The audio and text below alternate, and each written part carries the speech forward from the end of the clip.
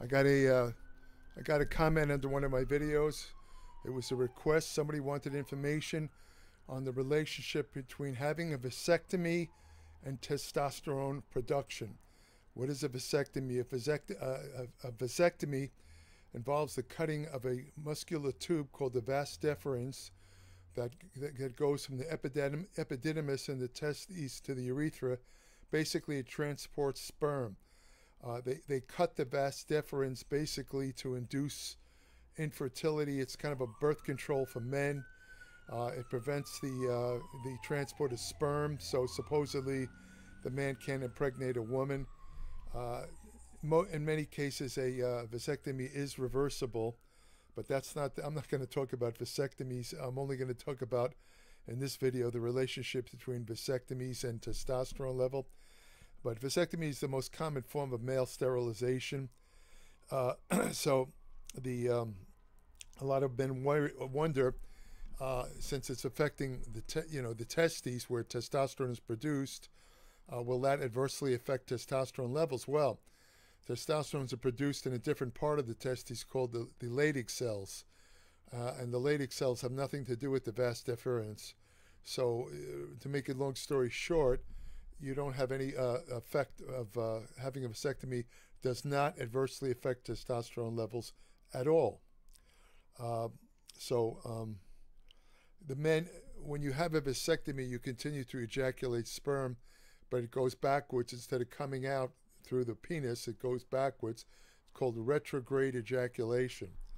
But it doesn't cause any other biological changes in men.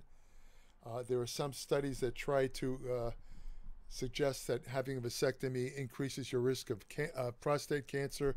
That's completely false. A 2018 study found that vasectomy procedures had no effect on testosterone levels in men. Now,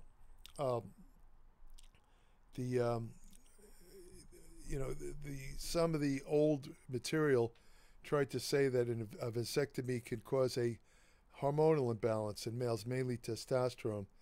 But again, a study that looked at previous studies that was published in 2018 found that isn't true. There are things that can cause hormonal imbalances in men related to lower testosterone. And these things include being overweight, having a lot of body fat can lower your testosterone, not following a certain type of diet where you consume sufficient dietary fat, particularly saturated fat and monounsaturated fat. If your diet contains less than 20% of calories as fat, there's a good chance that you'll have lower testosterone levels. A lack of exercise can lower testosterone. If you don't get enough sleep, your testosterone drops an average of 15% after just one night of not enough sleep. Chronic stress also can lower testosterone because you have an elevated cortisol level. Elevated cortisol, which is an adrenal steroid hormone, interferes with testosterone synthesis. Having diabetes tends to also interfere with testosterone, which is why men who have diabetes, when they get on testosterone replacement therapy, they often show greatly increased testosterone levels, as do men who are overweight, who if they go on a diet, lose a lot of body fat, their testosterone levels will almost automatically go up a great deal. Any particular testicular issues can also cause a hormone imbalance, such as a prior infection. Men who've had mumps when they were young can often find themselves infertile. George Washington, the father of our country, oddly enough, was infertile. They thought it might be from having acquired either smallpox or mumps. I don't remember which one. But the truth is that the father of our country, George Washington, was infertile. It's just one of those ironies. That doesn't mean he's not a great man. Don't get me wrong, not by any chance. Testicular atrophy can also affect hormone cancer. Testosterone levels. Undescended testicles can also lead to lower testosterone levels. Hyperthyroidism, too much thyroid hormone or not enough thyroid hormone so-called hypothyroidism can also lower testosterone levels.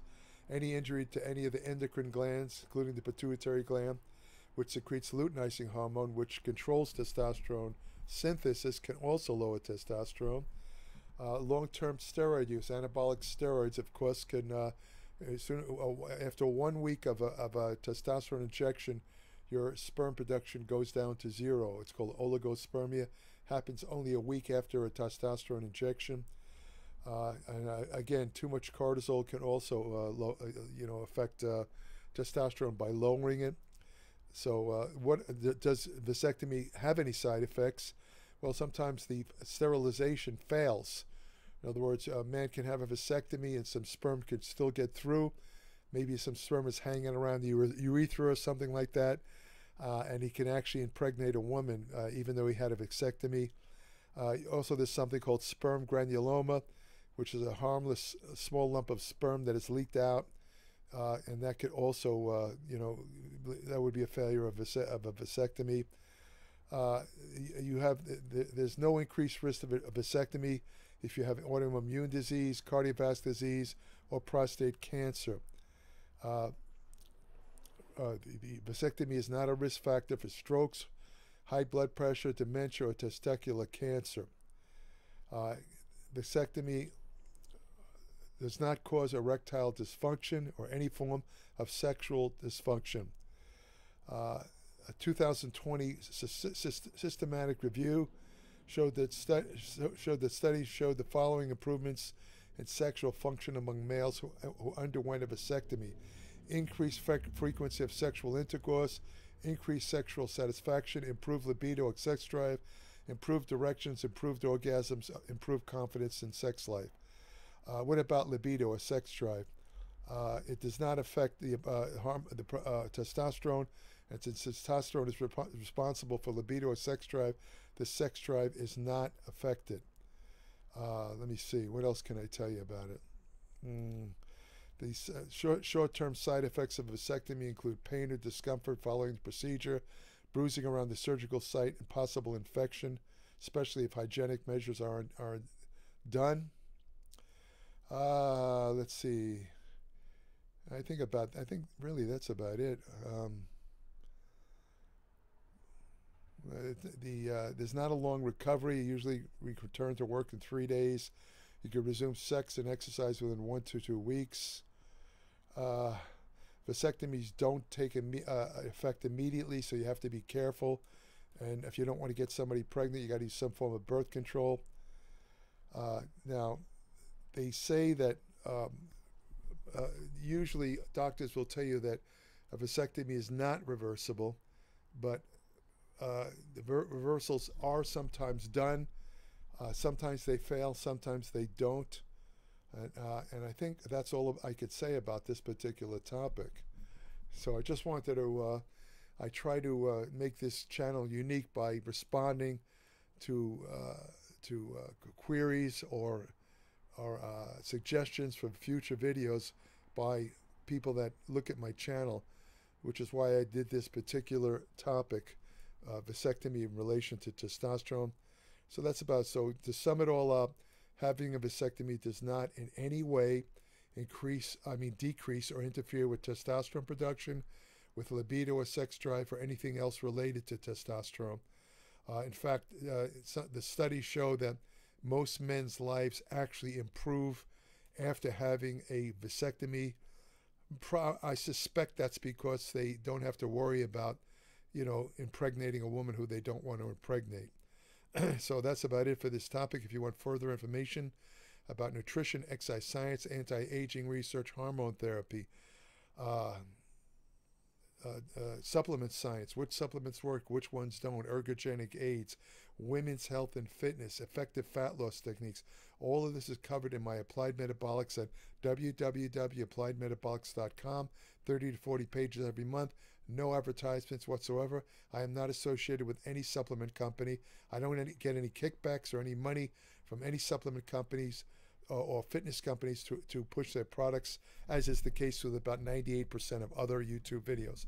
So this is an independent channel that's only goal is to give you solid evidence-based information that includes my over 6 decades of experience, which I don't think too many people can match. That's 60 years, in case you don't know what a decade is. So if you really want in-depth information that goes well beyond my videos, subscribe to my Applied Metabolics. Again, www.appliedmetabolics.com. When you subscribe, send me an email. I'll send you an invitation to join my private Applied Metabolics Facebook page, where each day I post new information on nutrition, exercise science, and general health and medicine. I have an email portal on my Applied Metabolics webpage where current subscribers only can ask me short questions about anything they read in Applied Metabolics or anything that they're curious about pertaining to nutrition and exercise. I will answer their questions as an appreciation of their subscription, kind of a bonus to the subscription. Obviously, I will only answer current subscribers only. So what else can I tell you? I think that's about it, really. If you want to have the best friend you'll ever have, go to your local shelter and adopt a dog. Thank you for listening.